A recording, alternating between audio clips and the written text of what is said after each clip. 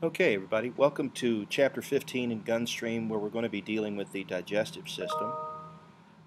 We'll compare the mechanical and chemical processes of digestion and describe the role of digestive enzymes.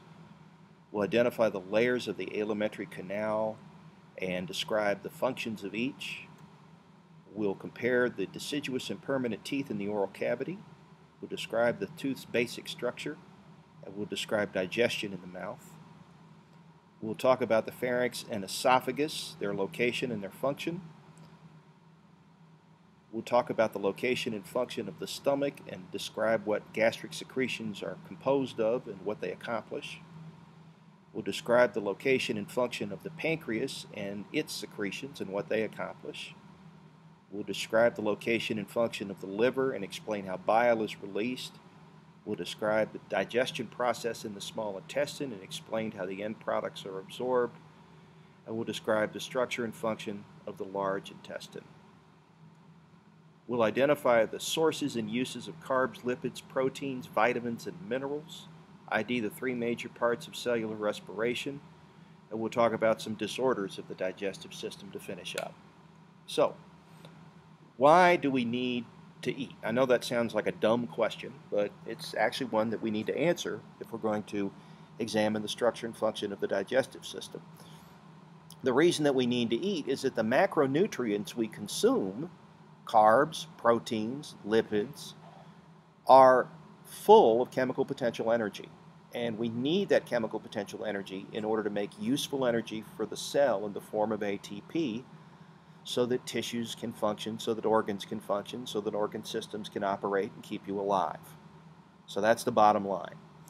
And the digestion system's job is to turn those macronutrients into chemically simple building blocks that can be absorbed into the bloodstream and then be transported from there to the liver, which will then either store that material for later use as fat or as glycogen, or pass it on to the rest of the body in the blood so that the cells and the tissues can take it up and use it to generate ATP in the process of metabolism.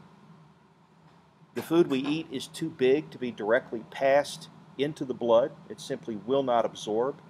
So we have to mechanically and chemically break those macromolecules down into simple building blocks, and that's what's accomplished by the digestive system. A series of mechanical and chemical operations will reduce complex carbohydrates into monosaccharides, will break down proteins into amino acids, and will break down lipids into di and triglycerides.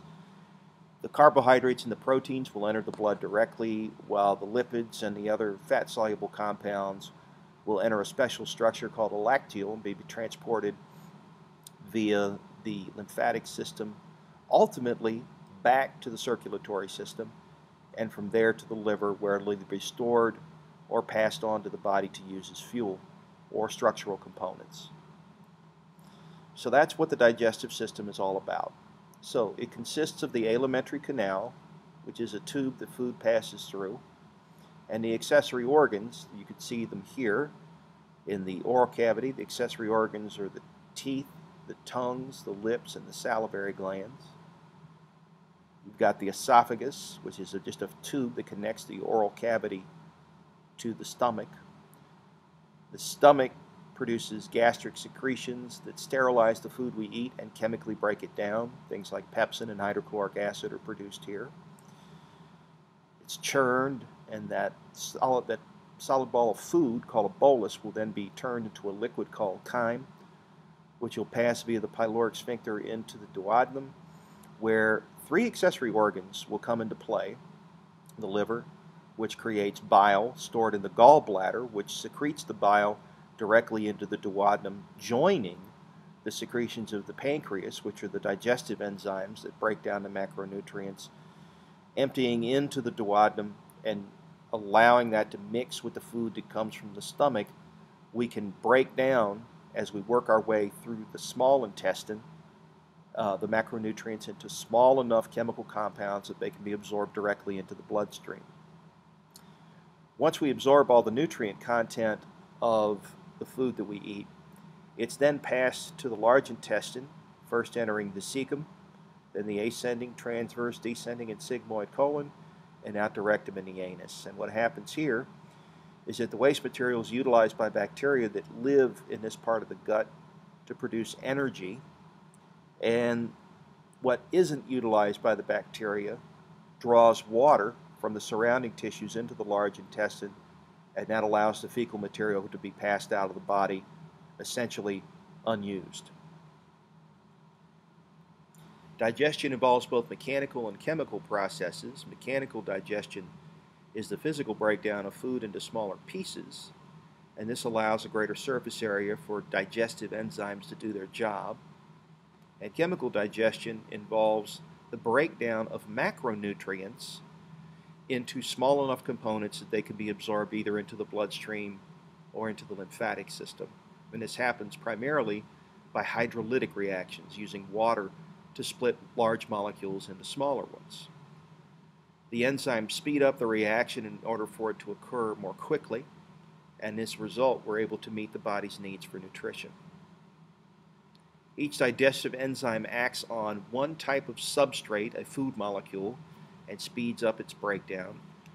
A combination of enzymes, as a result, are required to completely digest all our macronutrients. So we have carbohydrases for complex carbohydrates, disaccharases to break down disaccharides, we have proteinases to break down protein, and we have lipases to break down fat. Okay, so they're all designed for their particular macromolecule. So let's start with a basic description of the alimentary canal. It's a muscular tube about 9 meters long that runs from the mouth to the anus.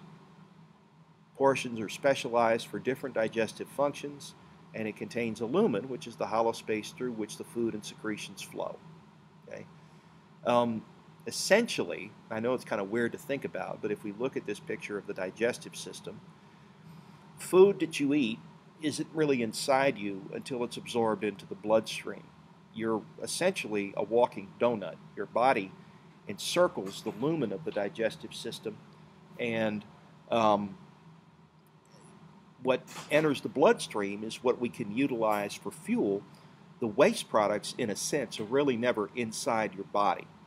So I know it's a little odd to think about, but it is in fact the case.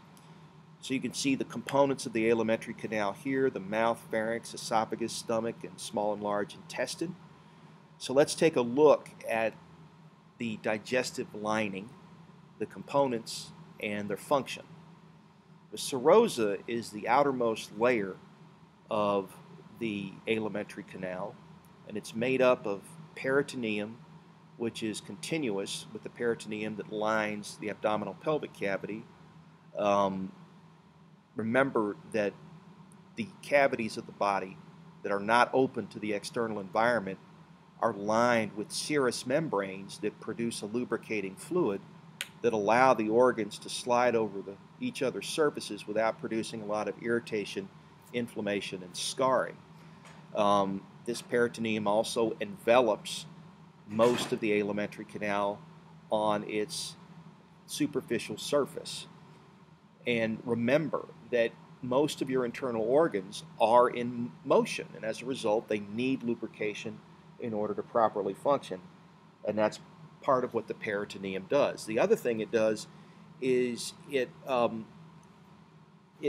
allows the alimentary canal to be stabilized in its position inside the body cavity so that it doesn't twist or kink, and as a result impede its function. Okay, so it has a supporting role, and it also has a lubricating role. The muscular layer is beneath the serosa, and this is smooth muscle that has layers that differ in the orientation of their fibers in order to coordinate peristalsis. The outer layer is the longitudinal layer, which shortens the tube when it contracts, and the inner layer is the circular layer that constricts the tube and propels the food forward. So you can see essentially how this might work. If we want to propel food through the tube, we would shorten the tube initially, and then we would squeeze behind the food and push the food into the next segment of the intestine or down the alimentary canal. This is all, again, involuntary contraction. This mixes the food with digestive secretions and, of course, forces it through the canal. Now, other layers we need to be concerned with that are deep to the muscular layer are the submucosa, which is between the muscular layer and the mucosa. It contains nerves, lymphatics, blood vessels, and loose connective tissue. And its job is to seal the other tissue layers together, but also to serve as an area where the immune system can intercept and destroy pathogens that might absorb across the lining of the gut that haven't been destroyed by the secretions of the alimentary canal. So the food you eat and the water you drink is not sterile. There are pathogens in it, and some of those pathogens can make it through the lumen and through the mucosal layer and into the submucosal layer, and it's hopefully here that we intercept and destroy that pathogen before it gets a chance to get into the blood. So what you'll find here are granulocytes. You'll also find macrophages and lymphocytes, all acting as a team to keep you disease-free. The mucosa is the deepest layer of the alimentary canal, and it abuts the lumen. It's highly folded, contains a simple columnar epithelium with microvilli at its surface, and the purpose of the microvilli is to increase the surface area of the mucosal layer, along with these ridges that are seen as you move along, especially the small intestine, and also the fact that the intestine itself is folded upon itself inside the abdominal cavity. This is all because there's a lot of transporting and chemical work that needs to be done in a very small volume, and so these surface area modifications allow that work to happen effectively in order to get nutrients into the blood supply. Otherwise, we would lose a lot of the chemical potential energy in our macronutrients to our fecal material, to our excretions. The functions of the epithelium: it secretes digestive enzymes and mucus. The mucus is there to lubricate the food and protect the lining of the intestine. It folds have the effect of increasing the surface area in the canal so that absorption happens more effectively. The mucosa has different functions in different areas. In some areas it only generates mucus. In the small intestine it produces mucus and enzymes, and in some cases it's only there to absorb nutrients. So depending on where we are in the alimentary canal, you're going to see a combination of these. The mucus secreting portion, if it's only mucus, would be found primarily in the large intestine and also in the esophagus. Okay?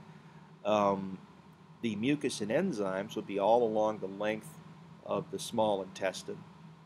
And the nutrient absorption would be primarily in the small intestine, generally in that section known as the jejunum. Okay, so here you'll still have some mucus, but mostly the mucosa is there to absorb nutrients in this region, because by this time they've been broken down chemically into components that will load into the blood or into the lymph. How do we push the food along? Well, peristaltic contractions do this. Smooth muscle layers generate two types of movement: mixing movements, where alternating rhythmic contractions shorten segments of the tube and mix the food with the secretions of the mucosa, and peristaltic contractions, which propel the food along the canal, and that's essentially what that circular layer of smooth muscle is doing, right? Pinching behind the food and pushing it forward. This pushes the food from one end of the alimentary canal all the way to the other. And this takes over the minute you swallow. Okay, the minute you've finished the voluntary part of digestion, which is sticking the food in your mouth, chewing and swallowing, the peristaltic movements take over. This is why you can, say, take a bite out of a Twinkie and then swallow and stand on your head and open your mouth, and more often than not, the Twinkie will still end up in your stomach because of the peristaltic movements. Okay, the oral cavity is where food is taken in. This is where it's mechanically broken down into small pieces through the act of chewing. And this mixes it with saliva. It comes from the salivary glands. The saliva lubricate the food, but that also contains digestive enzymes such as lingual lipase and salivary amylase that break down fats and starches respectively. This is where we swallow as well, and it's surrounded by the cheeks, the palate, and the tongue. And one of the things you'll notice about the oral cavity is that it's got a tongue for manipulating food. It's also important in speech. And we have teeth. The teeth are your tool chest that are designed to break up your macronutrients. And this is the tool chest of an omnivore, which is an organism that should eat in equal parts meat and vegetable material. Okay, you can see that we've got several different types of teeth. We've got flat incisors in the front, canines on the edges here and here, premolars and molars, okay, on both the upper and the lower jaw. The incisors are for chopping, the canines are for slashing and tearing, and the molars and premolars are for grinding and crushing. And so this is a perfect set of tools to eat both meat and vegetable material. If you look at the dentition of a carnivore or an herbivore, you get a very different picture. For instance, if you look at a dog skull, you see some incisors, although they're relatively small. You see a lot of canines for slashing and tearing, and just a few molars in the back for chewing. And this is a dentition designed for meat only. Okay. In addition, the digestive system of a carnivore is relatively short. For a herbivore, you get a very different appearance in the dentition. You have incisors, a lot of incisors in the front, and a lot of molars in the back, no canines. And this is a dentition that's perfect for vegetable material. In an herbivore, you'll also find a much longer digestive system designed to get nutrients out of plant material, which is a more mechanically and chemically intensive process than getting nutrients out of meat. Here you can see the oral cavity from the side.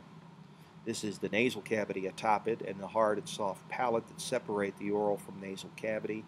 You can see here the tongue, okay, and the oral cavity bounded by the soft and hard palate, by the cheeks on the lateral margins, and by the tongue on the inferior margin.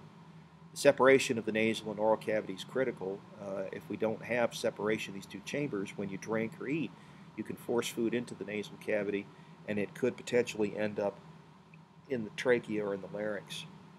In fact, there's a disease that produces this condition known as cleft palate, where the hard palate fails to fuse at midline, and as a result, food and water can be pushed into the nasal cavity when you attempt to digest. So it has to be corrected with craniofacial surgery. Behind the oral cavity are the three sections of the throat: the nasopharynx behind the nose, the oropharynx behind the mouth, and the laryngopharynx behind the larynx. When you swallow, what happens is that the larynx will elevate, the epiglottis will shut over the glottis, and then food will be propelled from the pharynx into the esophagus, which you can see here. If this doesn't happen, you'll take food into the wrong pipe, and the result will be a coughing fit. As you know, it's quite unpleasant. You can also see the hyoid bone here, which is an attachment for neck and tongue muscles, and also allows or permits the depression actions in chewing as a result of the muscles that are attached to the mandible and the hyoid. Okay. The cheeks line the buccal region on the lateral walls of the mouth. The outer surface is skin, and the inner surface is stratified squamous epithelia. Between the layers is muscle, again, skeletal muscle, that produce facial expression. The lips surrounding the mouth open and form the anterior surface, And again, they're highly sensitive and highly mobile. The cheeks, along with the lips and the tongue and the teeth, are critical in speech. The palate separates the oral cavity from the nasal cavity. It's made up of two sections. There's an anterior hard palate that's made up of the palatine processes of the maxilla in the anterior two-thirds of the hard palate, and the palatine bones in the posterior third. The soft palate lacks bony support and terminates in the uvula on its back edge, which is sensitive to touch. It causes the soft palate to move upward when it swallows, and it closes off the nasal cavity and directs food downward. Okay, so very important, again, that we don't get food or liquid into the respiratory system. The tongue is on the floor of the oral cavity. It's skeletal muscle covered by mucous membrane and held in place on the floor of the oral cavity by the lingual frenulum that limits posterior movement of the tongue and also keeps you from swallowing the tongue.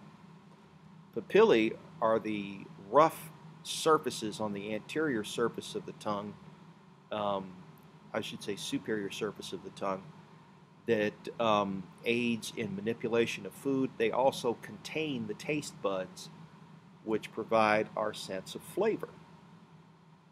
Other tongue functions include moving the food during chewing, mixing the food with saliva, and pushing the food into the pharynx, the throat.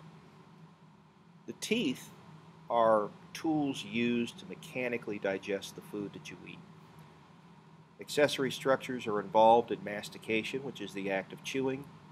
Humans make two sets of teeth, the deciduous teeth, which fall out towards the end of childhood, and the permanent teeth, which are the second set of adult teeth.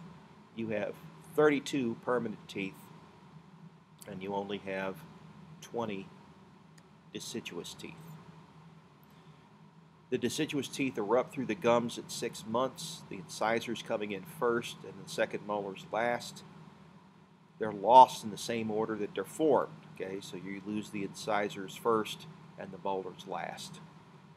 The growth of an adult tooth reabsorbs the root of the deciduous tooth and pushes it out of the jaw normally. Your permanent teeth appear from age 6 months to adulthood, the last set erupting usually in your early 20s. Those are your third molars. The first molars appear first. All the permanent teeth are present usually by age 16. The third molar showing up between age 17 and 21. They often need to be surgically removed because they'll come in horizontally instead of vertically and cause malocclusion as they crimp the teeth in the jawline.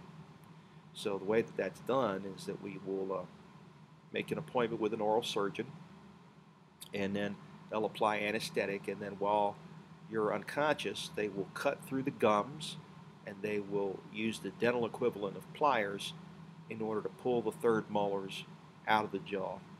And then when you recover, they'll provide you an analgesic, often Percocet, in order to kill pain, and they'll recommend that you keep that area cool and compressed in order to reduce swelling and speed healing.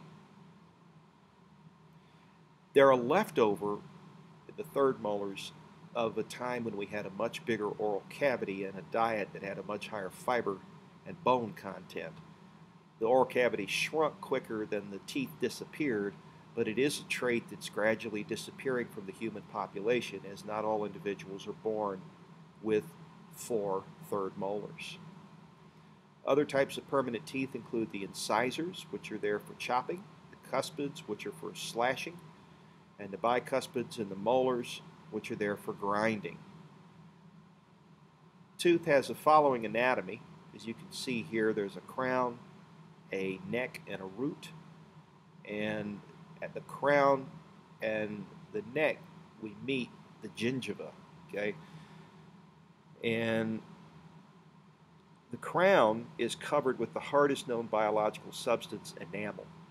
And this is resistant to decay, although it does sometimes harbor bacteria that secrete acids that can eat their way through the enamel and into the softer dentin underneath.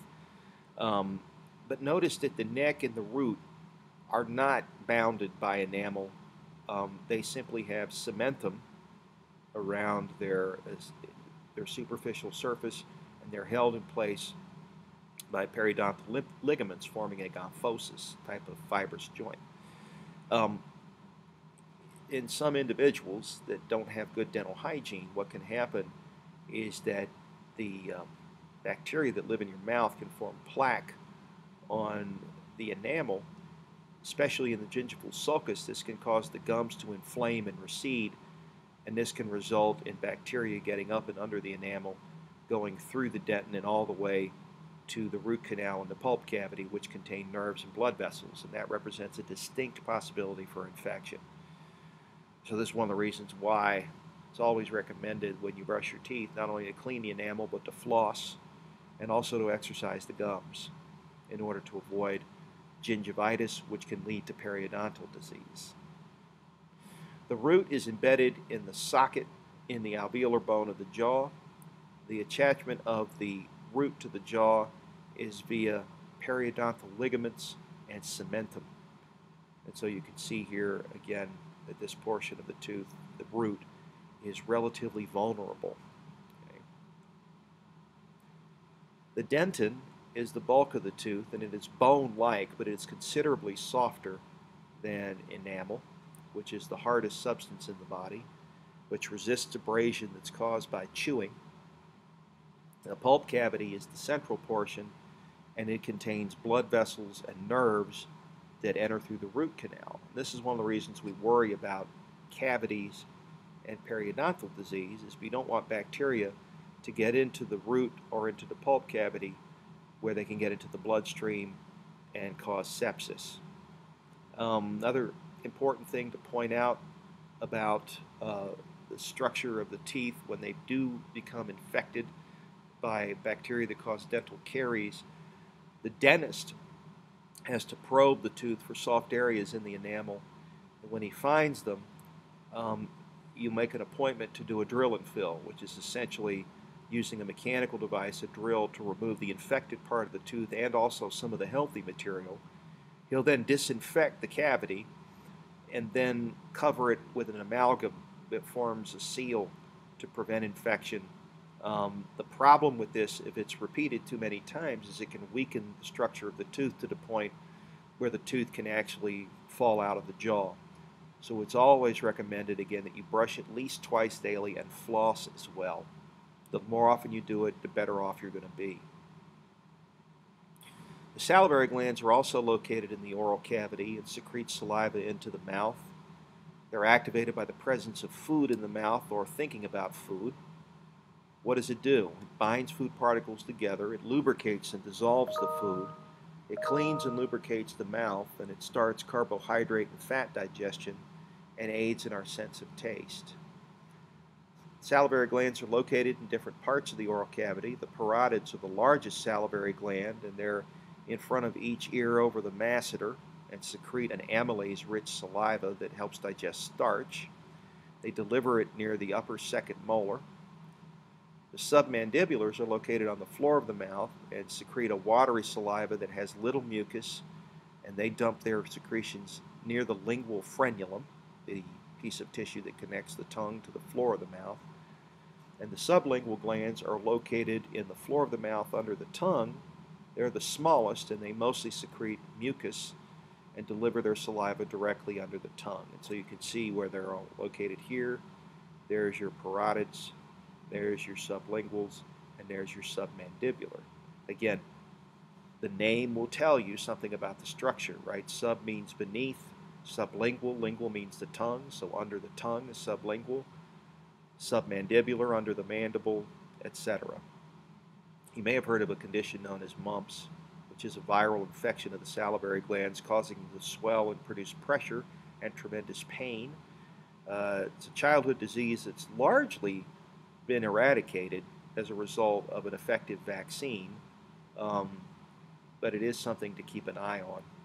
You don't want to contract mumps as an adult because it can lead to all kinds of complications such as sterility. Okay, what's saliva made out of? Well, it's almost 99% water. Helps dissolve stuff that is polar or charged in the food that you eat. Mucus binds the food together doing chewing and swallowing and lubricates it so it can pass easily through the alimentary canal. And the salivary amylase allows us to digest the starch that's in the food that we eat, turning it into maltose, which will eventually be turned into glucose when it's acted on by the enzyme maltase, which is in the lining of the small intestine. Lysozyme helps to weaken sugar linkages in the bacterial cell walls that cause the bacteria, when they experience an osmotic shock, to rupture and die. It's a component of saliva, tears, and it's also to some degree found in sweat. Okay, in the mouth, we engage both in mechanical and chemical digestion, mostly mechanical though. Mastication is the act of chewing.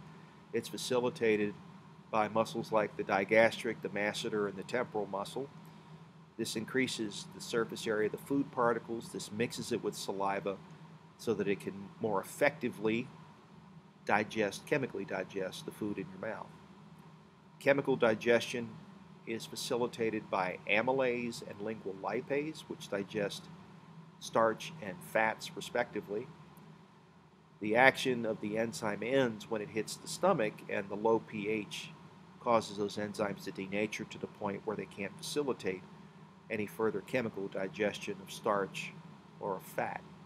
However, at that point, as we're going to find out, gastric secretions take over, and we begin in earnest to break down proteins and peptides using pepsin and hydrochloric acid.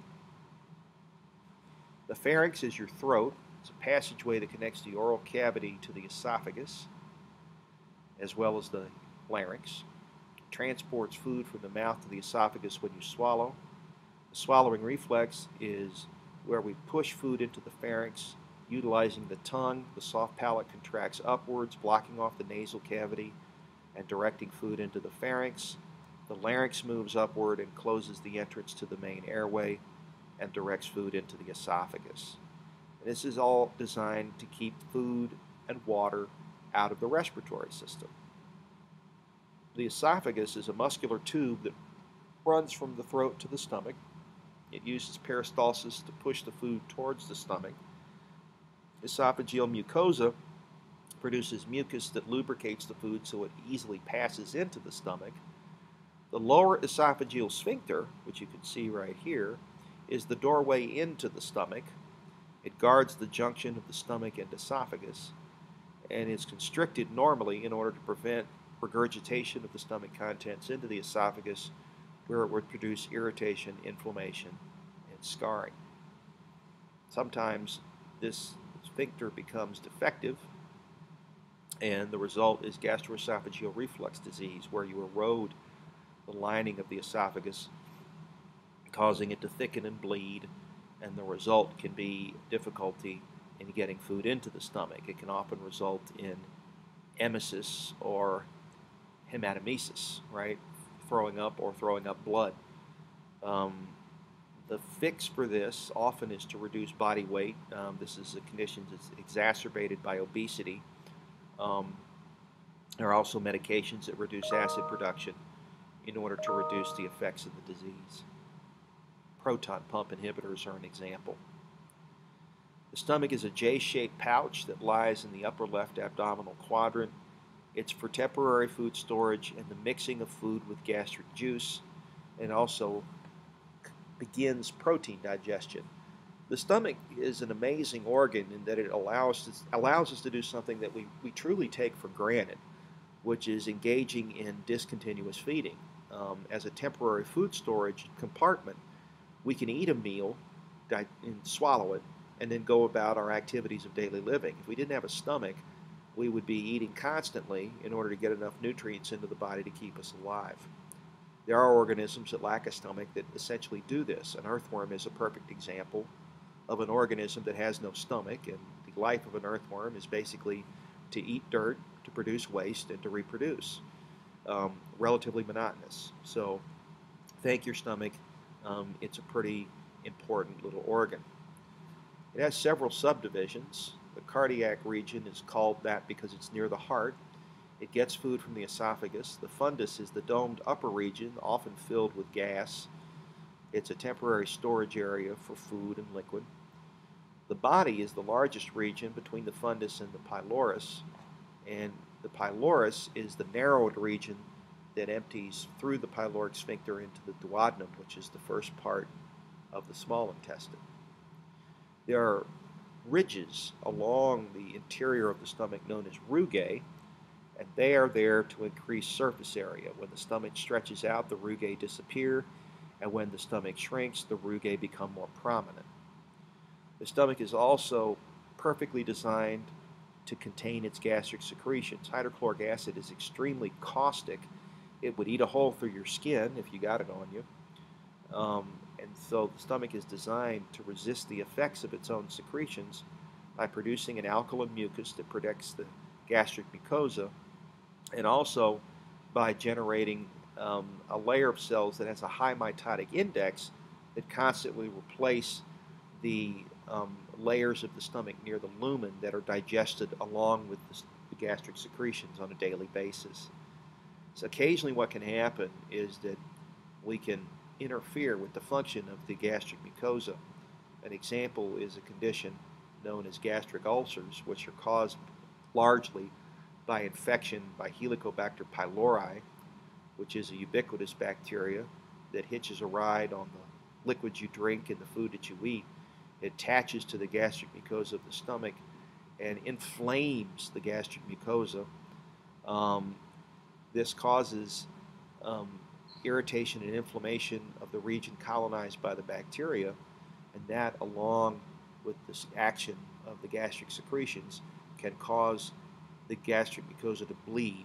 So we call that a bleeding ulcer. In the event that the ulcer is so bad that it goes all the way through the stomach wall, we call that a perforated ulcer, and that's a medical emergency that requires surgical intervention. Very interesting that not everybody gets gastric ulcers. It's got a genetic component to it. Essentially, not all gastric mucosal linings are created equally. The bacteria will stick to some linings and not to others, and as a result, only a small percentage of the population is susceptible. The pyloric sphincter is the doorway out of the stomach, and it's at the junction of the stomach and duodenum. It's constricted in order to keep food from passing into the duodenum until it's processed into chyme. It relaxes to allow the food passing into the duodenum to encounter the secretions of the pancreas, gallbladder, and liver. And it does so in a series of squirts that come seconds before the ejection of bile and pancreatic juice into the duodenum. The stomach is lined by a thick mucous membrane that protects it from its own corrosive secretions, and the folds, the rugae, we've already spoken about. And here you can see the gastric glands in the gastric mucosa. They open at gastric pits, and you can see here deep down inside the organ the area that's responsible for regenerating the gastric mucosa.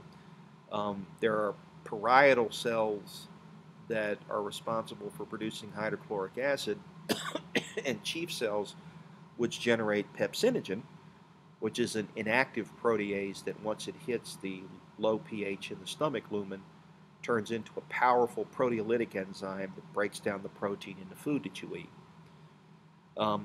It doesn't completely digest it, however, because it only recognizes certain amino acid sequences.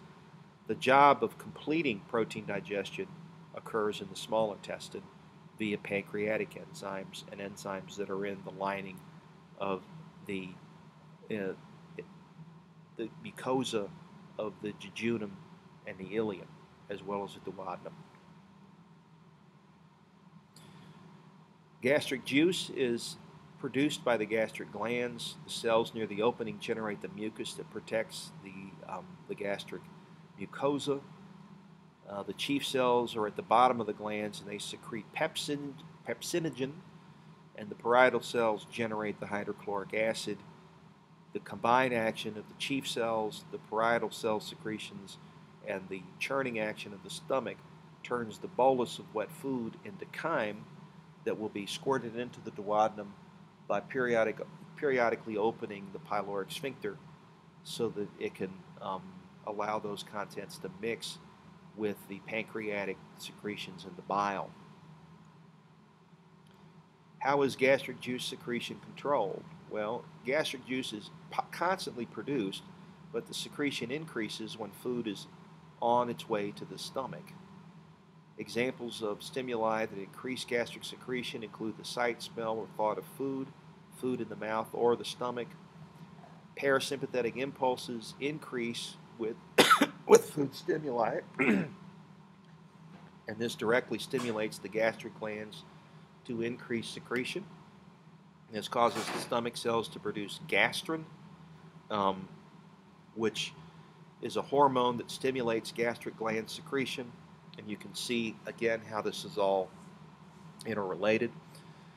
You start with parasympathetic preganglionic nerve fibers from the vagus nerve innervating the stomach. This leads to parasympathetic postganglionic impulses stimulating the release of gastric juice from the gastric mucosa. The impulses then the impulses then promote the release of gastrin carried in the blood back to the stomach, which causes the release of more gastric juice. And this all ends, of course, when the stomach empties. Okay, once that occurs, the change in pH, along with the fact that the stomach is no longer distended, causes this entire loop to shut down, okay, or at least slow considerably. Parasympathetic impulses decrease in frequency when the stomach empties. This decreases gastric juice secretion. The intestinal mucosa generates hormones in response to the presence of chyme, which include cholecystokinin and secretin, which also decrease gastric juice secretion while at the same time promoting the contraction of the gallbladder and the release of pancreatic juice. So essentially, when we look at the digestive system, the operating principle is always to inhibit behind and stimulate ahead of where the food is. And here's a perfect example of that. So once the food's been treated by the stomach, it's a liquid that is going to have to be neutralized because the pH is very low, and then chemical digestion and mixing will have to be continued. And that's what happens in the small intestine. Hydrochloric acid activates pepsin in the stomach, which breaks down protein and inhibits bacterial growth. The pepsin is also activated when it comes into contact with the low pH and begins protein digestion. Okay, so the hydrochloric acid acts both as a sterilant and as an environment in which the pepsin can do its job. In fact, if you tried to use pepsin to digest protein at a neutral pH, you would find that it doesn't do a very effective job of breaking down protein. So it's specifically designed to work at that pH. Renin curdles milk protein, keeping it in the stomach longer and allowing the protein to be more easily digested. Intrinsic factor is very important. This allows vitamin B12 to be absorbed across the gastric mucosa and into the bloodstream. If we lack intrinsic factor, a condition known as pernicious anemia can result, where we have a problem producing red blood cells, since B12 is required for DNA synthesis, which is critical for the initial stages of hematopoiesis. The stomach absorbs water, minerals, and alcohol, as well as hydrophobic compounds, such as many drugs. But most of the work of absorption of nutrients is in the small intestine, and that's what comes up next.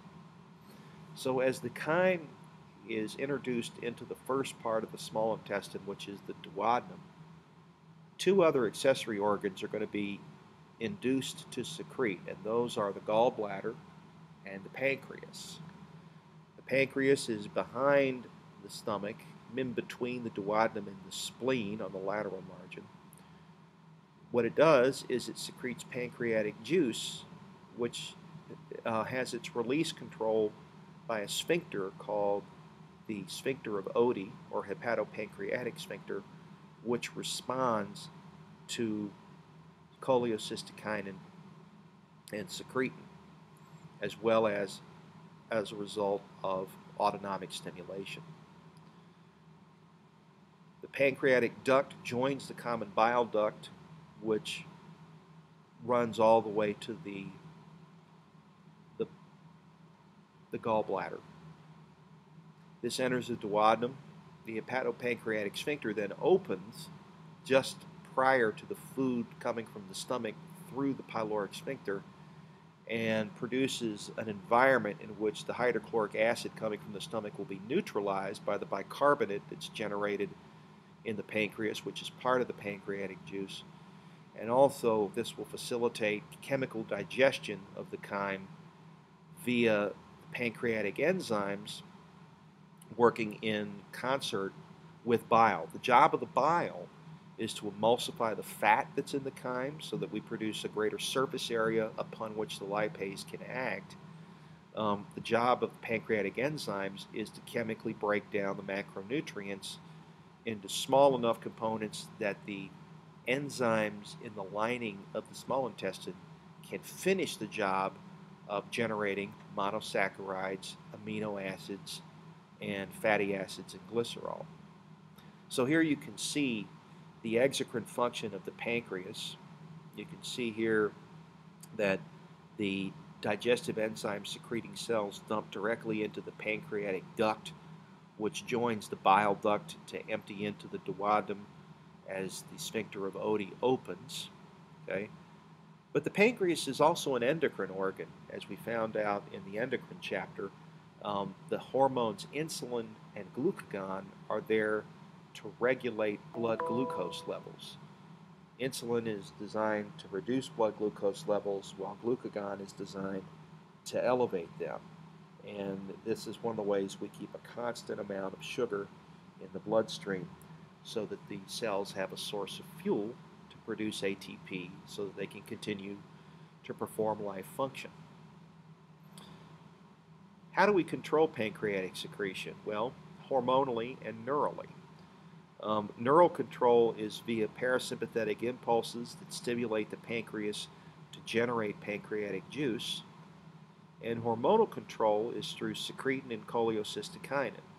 The secretin is released by the intestine in response to acid chyme getting into the duodenum, and this causes the pancreas to generate the juice. This neutralizes the chyme because the bicarbonate that's in the juice will react with the hydrochloric acid and the pH will go back to neutral.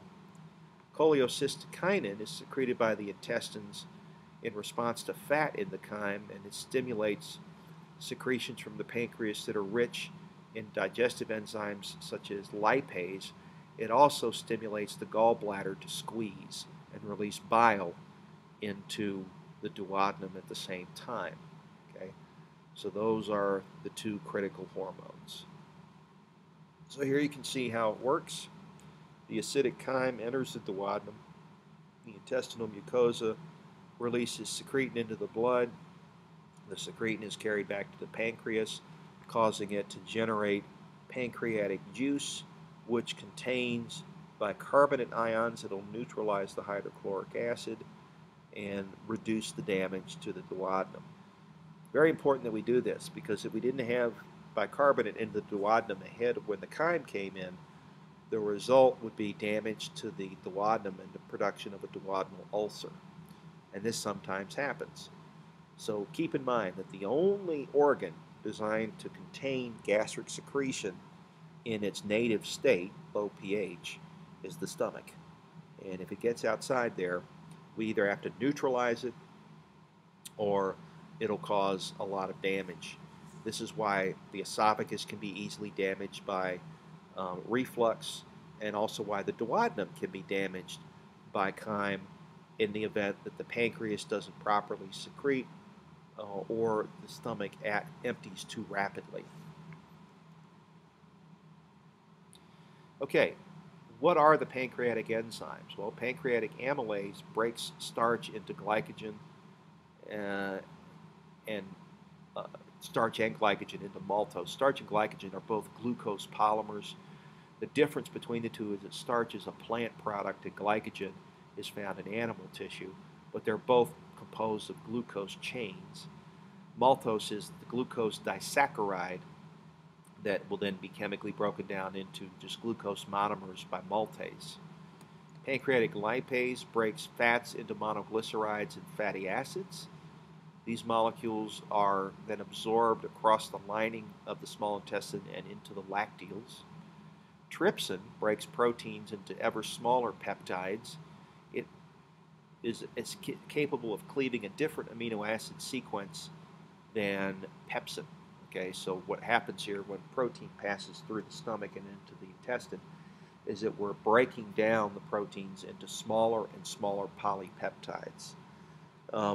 Eventually, carboxypeptidase and um, other enzymes that act at the amino terminus, aminopeptidase, will produce single amino acids that will be absorbed directly into the bloodstream. And those are in the mucosa of the small intestine. Okay, the liver is the largest internal organ, weighs about 1.4 kilograms.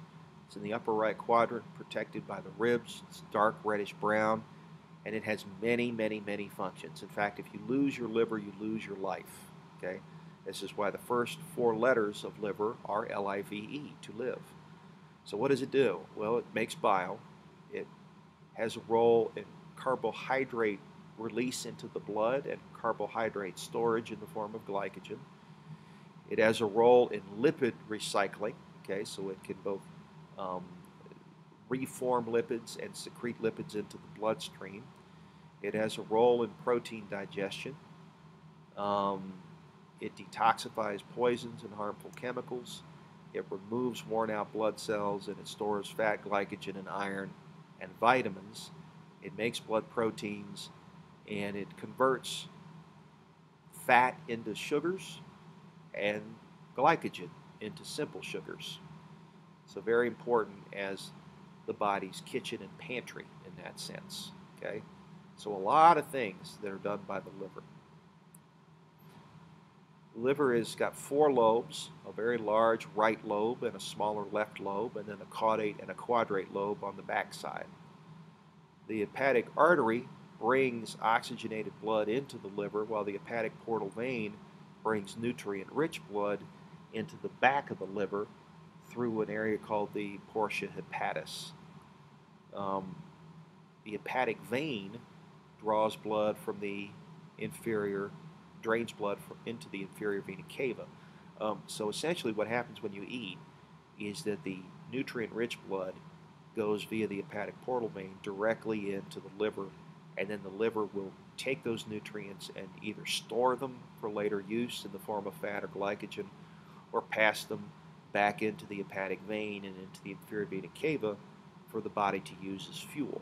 Okay, so that's its role as your body's kitchen and pantry, right, working there. Liver tissue is very unusual looking. It's arranged into lobes that have a central vein, and at the vertex of the tissue that surrounds the central vein, which is hexagonal, are three vessels. Okay, you've got a bile ductule, a branch of the hepatic artery, and a branch of the hepatic portal vein. And so what happens in these sinusoids that are inside the liver is that the oxygenated, deoxygenated blood mix, and then the hepatocytes chemically treat the blood without ever coming into physical contact with the formed elements. Okay, so this is one of the reasons why the liver has immune privilege. The sinusoids are lined with cells that do not allow an interaction between the lymphocytes, macrophages, and the hepatocytes. So this is why if you need a new liver, all you have to do is match blood type and not have a tissue match.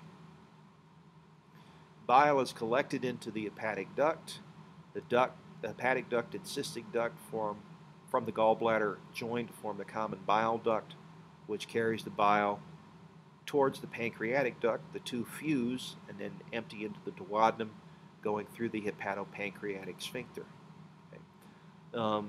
You can see here the right and left lobe, and you can also see back here the quadrate and the caudate lobes. Okay. The gallbladder stores the bile between meals and concentrates it about 200-fold so that it's a better fat emulsifier.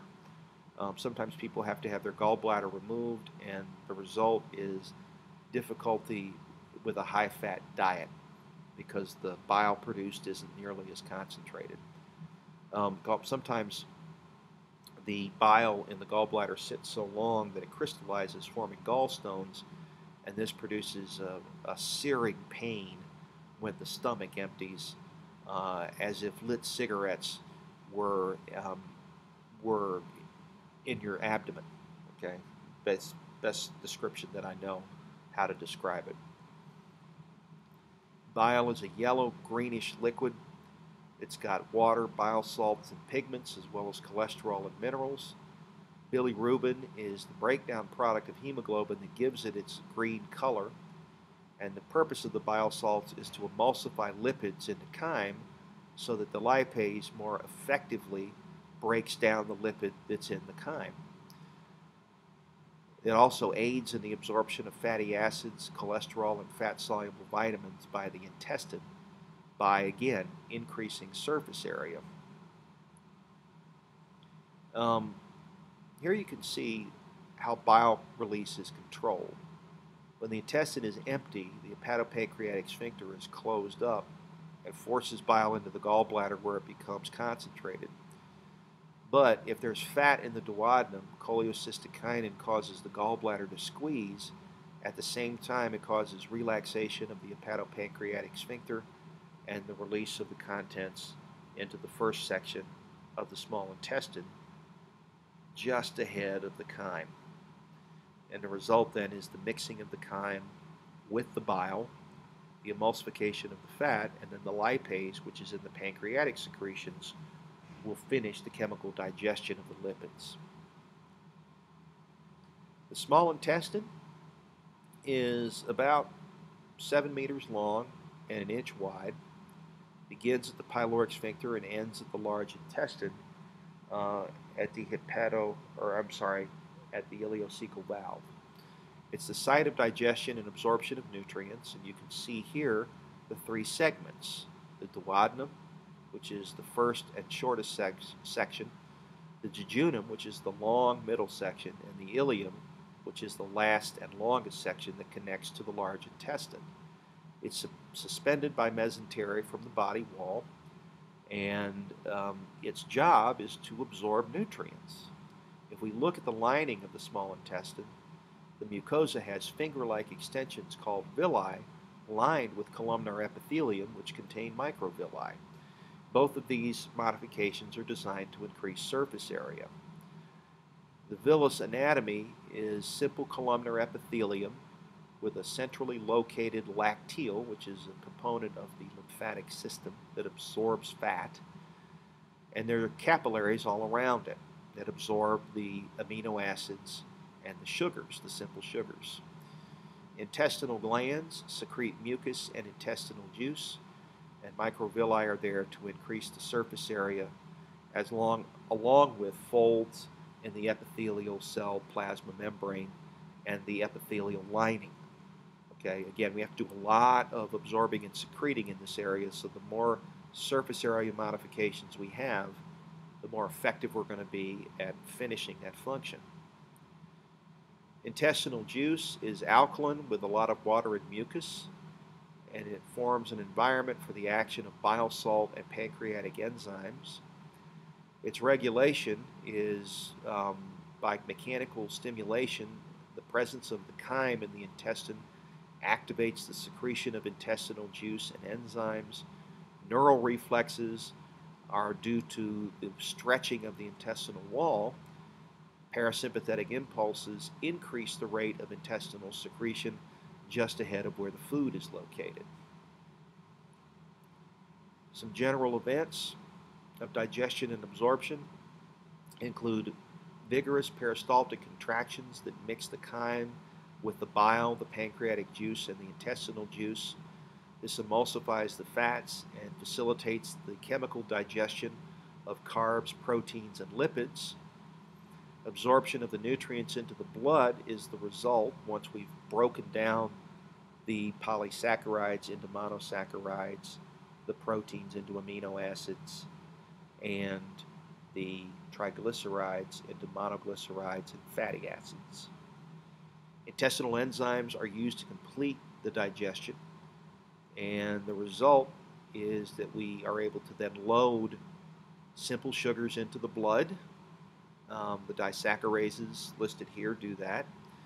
The lipases finish the processing of fat and load that into the lacteals, and the peptidases finish the breakdown of polypeptides into amino acids, which are loaded into the blood.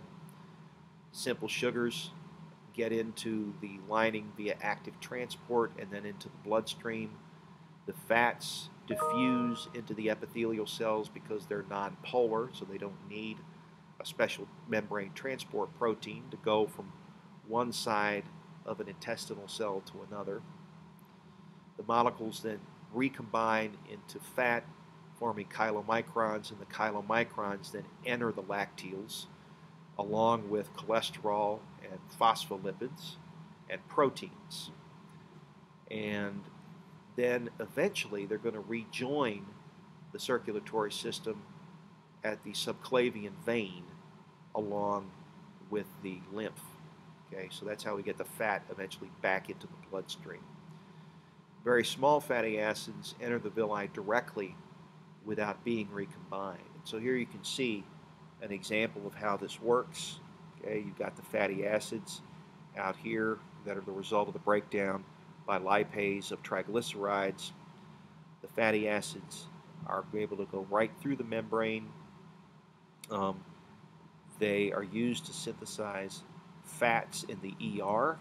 Okay, the fats collect in clusters and are combined with proteins. The chylomicrons that form are then emptied out of the basal portion of the epithelial cell and then directly into the lacteals, which are going to eventually transport them back to the circulatory system. Okay, proteins are broken into amino acids by peptidases, proteases. The amino acids are actively absorbed into the villi capillaries along with water, minerals, and vitamins. The blood leaving the intestines then flows via the hepatic portal vein into the back of the liver, and the materials are processed before the blood enters the general circulation. Now, once we've done all this, once we've gotten all the nutrients into the blood, what we have left over is food for the bacteria that live in our large intestine and waste products. And this is the job of the large intestine, is to deal with this. So the large intestine is a little bit different than the small intestine in that it doesn't have nearly as much surface area or nearly as much smooth muscle. Okay, the ileocecal valve regulates the movement of the chyme from the small intestine into the large. The large intestine is about 6.5 centimeters wide and 1.5 meters long. It's got 3 segments: the ascending, transverse, and descending and sigmoid colon, along with the cecum, which is the initial segment. The cecum is the pouch below the ileocecal valve, which is where the small and large intestine join, and there's a section called the appendix, which protrudes out from the cecum. It was once thought that the appendix was a useless organ. Turns out that it is a site for bacteria to recolonize the large intestine in the event they get wiped out. It's also an area where the immune system interacts with pathogens and antigens in our waste products in order to provide an efficient defense against disease. But you can live without your appendix. If the appendix becomes blocked, fecal material and bacteria can produce gas. It could cause the appendix to inflame, and it could potentially rupture. And if it ruptures, we have a disaster, because now we have bacteria inside the peritoneal cavity, leading to peritonitis, which can lead to septicemia. So if you have an inflamed appendix, the diagnostic for that, again, is tremendous pain at McBurney's point, which is halfway between the navel and the crest of the ilium. If you double over, when the doctor pokes you there, then you probably need to go to the ER and have the inflamed appendix removed. The colon has several parts, right? The ascending, transverse, descending, and sigmoid colon. And then the rectum and the anus are the last part of the large intestine. There you can see the rectum, the short terminal portion, connects with the anus, and this is how the waste products exit the body. You notice here that you've got blood vessels just below the mucosa. Sometimes these blood vessels can become distended, and we call those hemorrhoids. And hemorrhoids, I know a lot of people laugh about them, but they're no laughing matter. Because of their location, they represent a distinct possibility for infection. So if you suspect that you have hemorrhoidal tissue, you need to see your GP or your proctologist as soon as possible. The anus has mucosa that's folded into anal columns that possess networks of arteries and veins. It's kept closed except during defecation. It's controlled by two different sphincters, the internal anal sphincter, which is controlled by the autonomic nervous system, and the external anal sphincter, which you control, which is made up of skeletal muscle. The teniae coli are longitudinal bands of muscle that run the length of the colon, and when they contract, they form the pouch-like haustra that are indicative of peristalsis in the large intestine. The large intestine is held in place by mesentery, which again stabilizes its position so it doesn't twist or kink. And the mucosa have no villi. The epithelia have a lot of goblet cells that produce mucus that lubricates the fecal material so that it can easily pass. What does it do? Well, the food residue in the large intestine has mostly water, minerals, bacteria, and undigested foodstuffs. It serves as a fuel for the bacteria in the gut, but not for our purposes, because we don't have the enzymes to break down those waste products. So it just passes through undigested, unabsorbed. It doesn't generate any digestive enzymes. The bacteria there break down non-digested food residues and produce byproducts that are useful, such as the B vitamins and vitamin K. They also generate gas. The mucosa produces mucus that lubricates the fecal material so that it can pass more easily. And the main function of the large intestine is the absorption of water from the fecal material as well as vitamins and minerals. But remember, most of the absorption that takes place in the digestive system is not in the stomach, is not in the large intestine, it is in the small intestine. The end product is fecal material. Large amounts of bacteria, mucus, water, and non-digested food residue is found in feces. Mass movements propel the fecal material towards the rectum and the anus.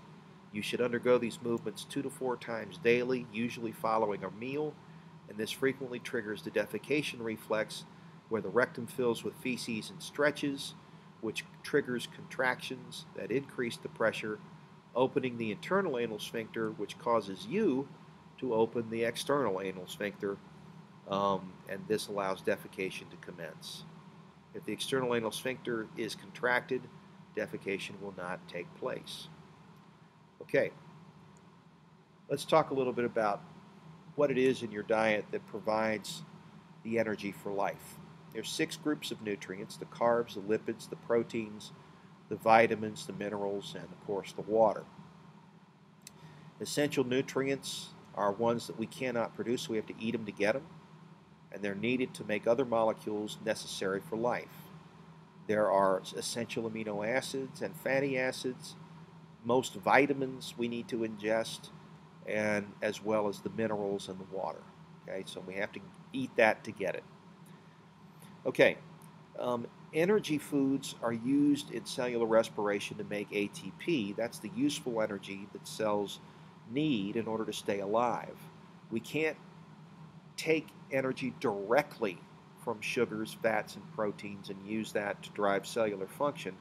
We have to transfer it to ATP first in order to turn it into an energy form that the cell can immediately use to do things like repair, grow, move, secrete, etc.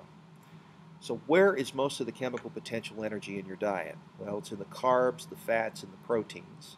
And it's primarily in the carbon-hydrogen bonds in these molecules. So when we crack those bonds, the energy released is transferred to ATP with the loss of heat as a byproduct. Cellular respiration involves really three processes: glycolysis, which occurs in the cytoplasm, and then the Krebs cycle and the electron transport chain, which occur in the mitochondria. And they require oxygen in order to run. So with oxygen available, we can liberate a lot of chemical potential energy and transfer it to ATP, about 40% on average. The rest lost is heat, which maintains our body temperature. But without oxygen, we can only run glycolysis, and we don't really get very much ATP from just running glycolysis. We get 2 ATP per glucose running glycolysis, and we get 38 when we run all three legs of metabolism. So this is why we have to breathe in order to live. The oxygen in the air that we breathe allows the citric acid cycle and the electron transport chain to run and allows us to produce ATP to keep us alive. So if we look at glucose, when it enters the cell through the membrane, it is going to be passed to the glycolytic pathway. The result of this is that 2 pyruvic acid molecules are going to be produced and a net gain of 2 ATP will be realized. The pyruvates are then converted into acetyl-CoA and passed into the mitochondria, where the Krebs cycle and the electron transport chain take over. Carbon dioxide is released as a result of this transformation. The citric acid cycle then converts acetyl-CoA into carbon dioxide, into protons that are pumped into the intermembrane space of the mitochondria, and into high energy electrons, which are used in order to drive a process called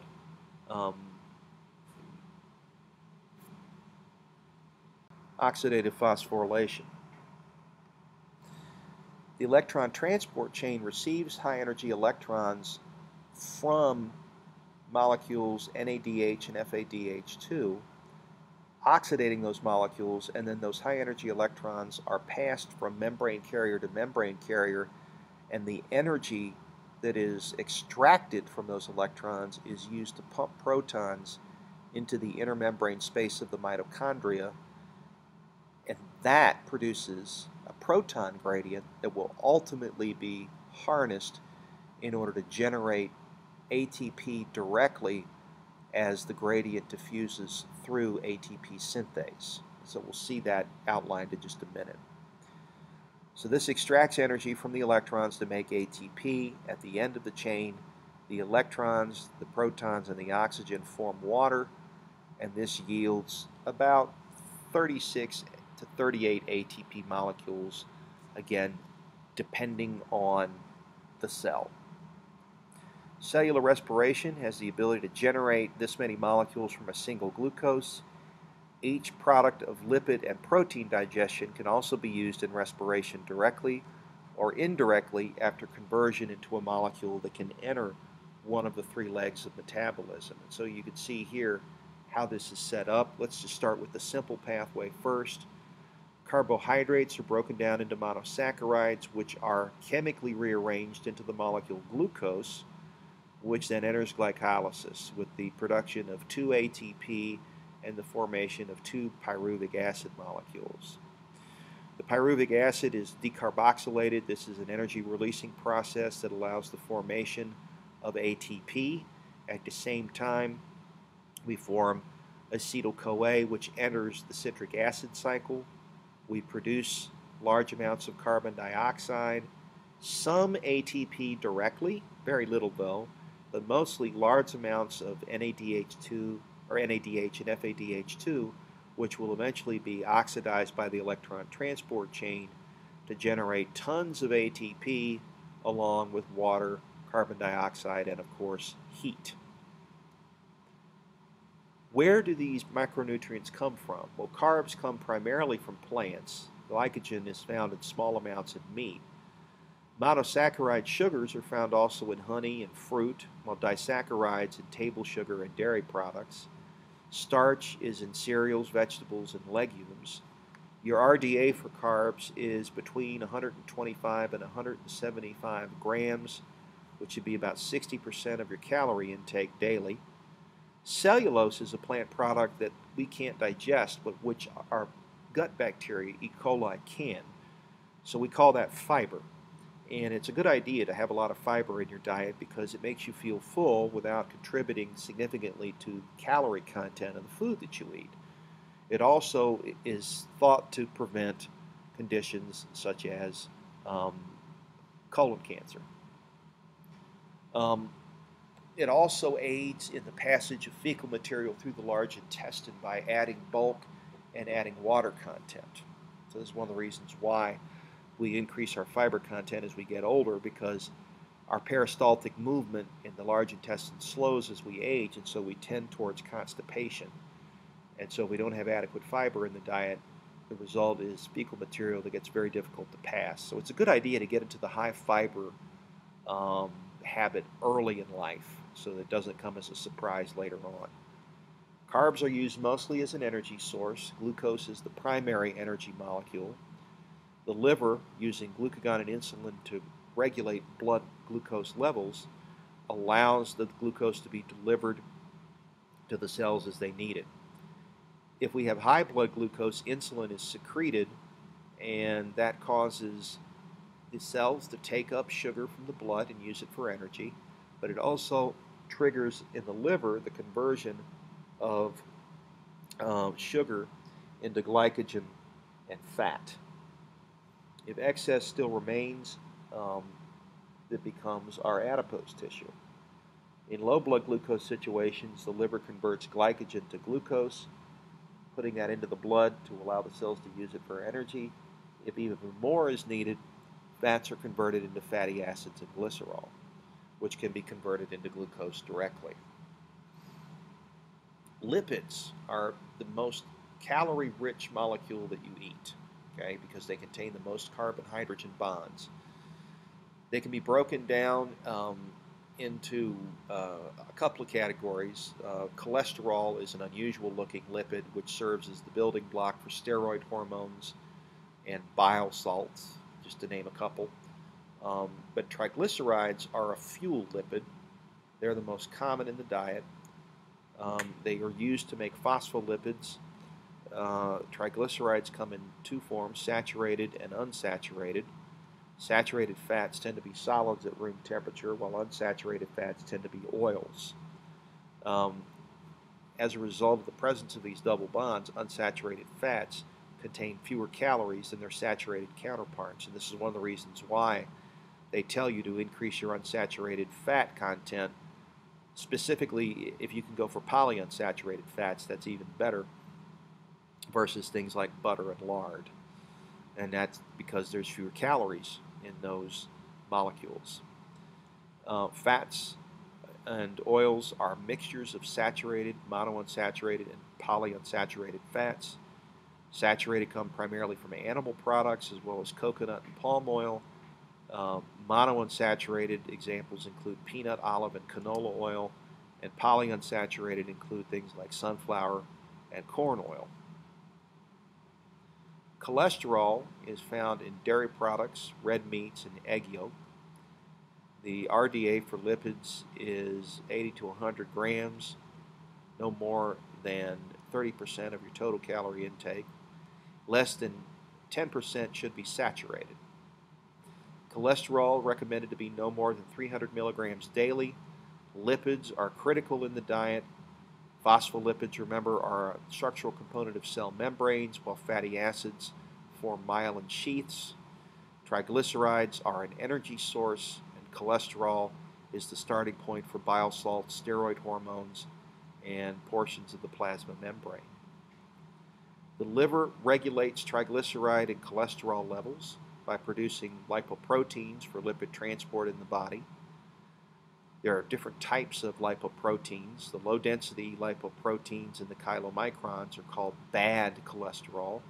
They transport lipids to cells for fatty deposits in places like arterial walls, while high-density lipoproteins are the good cholesterol that carry lipids from dying cells and fatty deposits to the liver for them to be removed. Proteins, prime sources include red meat, poultry, fish, milk, eggs, nuts, cereals, and legumes. Essential amino acids come from these sources. 8 of the 20 amino acids that can't be made by the body are found in these animal products. Essentially, you are what you eat, right? So if you eat meat, you can create meat, and the amino acids are part of that process. It's essential for the production of proteins needed for normal growth and maintenance. The animal proteins, of course, contain all the essential amino acids. Plant proteins don't necessarily contain all the essential amino acids if you're looking at a particular plant. As a result, you have to mix and match your plant sources of protein to get complete protein. An example would be red beans and rice, where they complement each other. What one lacks in an essential amino acid, the other supplies. So you can get complete protein even if you're a vegetarian. Amino acid functions are important, right? They're used to make protein. They're an energy source if you're low on glucose or fat. So the liver removes the amine group, turns them into Krebs cycle intermediates that can be used to generate ATP.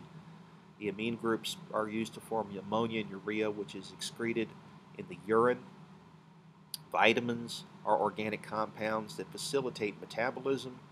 They act along with enzymes to allow catabolic and anabolic reactions to proceed. You can think of the vitamins in many cases as tools that the enzymes use in order to carry out their function. They can be classified as either water or fat soluble. Fat soluble vitamins are A, D, E, and K, and they are resistant to heat and not easily destroyed when you cook. The water solubles are the C and the B complex vitamins, and they can be damaged by heat. Minerals are inorganic substances that we get absorbed in the soil by plants. We also get them from animal material. About 4% of our body weight is mineral, 75% calcium and phosphorus. They are part of organic molecules, and they're also ions in body fluids, which do a lot of important things like establish membrane potential and serve as a structural component of things like bone, just to name a few of their functions. So what are some disorders of the digestive system? Well, they can be grouped as inflammatory or non-inflammatory. An inflammatory disorder would be appendicitis. The appendix becomes inflamed when it gets impacted with fecal material. We have pain in the lower right quadrant. The treatment is surgical removal. Diverticulitis is the development of sac-like pouches in the colon that act the same way that an appendix can act. It comes from a diet that lacks fiber. It also is a process of aging, and inflammation can cause the same kind of pain and bloating that we associate with appendicitis. Hemorrhoids are varicose veins of the anal canal. They can be caused by obesity and pregnancy and chronic constipation, and they represent an infection risk because of their location. Periodontal disease is an inflammation of the gums, usually caused by gingivitis, which is where bacterial plaque builds up in the gingival sulcus and causes inflammation in the region that abuts the crown and the neck of the tooth. The problem with periodontal disease is that the gums can recede and expose the teeth to bacterial infection, because remember that the area below the crown has no enamel, and the result can be essentially infection of the cementum and the dentin, and we can get bacteria into the root canal and the pulp cavity. This can cause loss of teeth. It also presents a distinct possibility for sepsis. It's caused by poor dental hygiene. Hepatitis is an inflammation of the liver. It can be caused by viruses and drugs. We see jaundice, which is a yellowing of the skin and the sclera of the eyes, caused as a result of the buildup of bilirubin in these tissues. Pruritus is also noted, itching. We also see fever and hepatomegaly, liver enlargement. Hepatitis A is spread from person to person by contact with fecal material or with fecally contaminated food and water. You need 4 to 6 weeks to recover. Hep B is spread by transfusions, contaminated needles, saliva, and sexual contact. Most people recover. Some people remain carriers. Hep C is spread by person-to-person contact of fecal contaminated food or water. Symptoms are mild, usually with 4 to 6 weeks of recovery. More serious effects occur during the 3rd trimester of pregnancy. Any viral disease represents a risk to pregnancy because the virus is so small it can cross the placenta and get into the baby's bloodstream and affect its development. Peritonitis is an inflammation of the peritoneum that can result from bacteria getting into the peritoneal cavity. A ruptured appendix or a ruptured diverticula could be one way that the bacteria could get in. This causes the peritoneum to inflame and the bacteria can get into the blood and then cause septicemia. Cirrhosis is where the liver converts into scar tissue. This can be caused by hepatitis, nutritional problems, liver parasites. The problem, of course, with the liver is that if you lose the liver, you're going to lose your life. So generally, what we try to do there is cut down on whatever it is that led to the breakdown of the liver. Many cases of cirrhosis are the result of alcohol abuse. Essentially, the alcohol that's converted into the liver into a compound similar to formaldehyde can damage the liver tissue. The result is that you generate non-functional patches of liver and the liver starts to lose function. Fortunately, the liver is one of those rare organs that when it's damaged can regrow and regenerate. This is unusual. Most tissue in the body doesn't do that. It generally produces scar tissue which is not functional.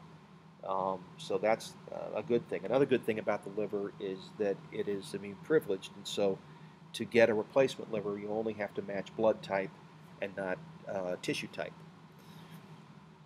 Constipation is where we don't have sufficient bulk in the diet, so we generate hard, dry feces as a result of staying in the colon too long or lacking enough fiber.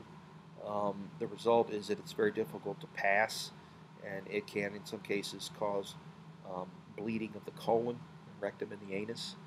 Diarrhea is the production of watery feces, and the risk here is that we can lose water and electrolytes and have to replace those. It can be caused by inflammation or stress, and as any number of conditions, it can result in diarrhea. Caries, this is cavities in the teeth, is the result of excess acid production by bacteria that live in the oral cavity that digest the food left over after you swallow. The acids can degrade the enamel, and even if they get into under the gum line, they can degrade the cementum and the dentin. And the result is that we can eventually get bacterial infection of the pulp cavity or the root canal, and that can lead to tooth decay, can potentially lead to infection of the blood. Okay, eating disorders are caused by an obsessive concern with body weight. This is a very common condition in young women. Examples include anorexia nervosa and bulimia. Anorexia nervosa is basically consciously starving yourself, resulting in malnutrition. The death often comes due to prolonged starvation. Bulimia is overeating and purging by self-induced vomiting or the use of laxatives. It's associated again with fears of being overweight as well as depression and stress, and it can cause electrolyte imbalance, erosion of tooth enamel, and constipation. Gallstones are the crystallization of cholesterol in the bile. This happens in the gallbladder if the bile sits too long. Symptoms include pain and jaundice. The treatment includes shockwave therapy to break up the gallstones or surgical removal if the gallstones are too large to be fractured by lithotripsy. Okay, that brings us to the end of this podcast. Again, make sure to review this material as it will be covered on the exam, and I will see everybody in the next podcast.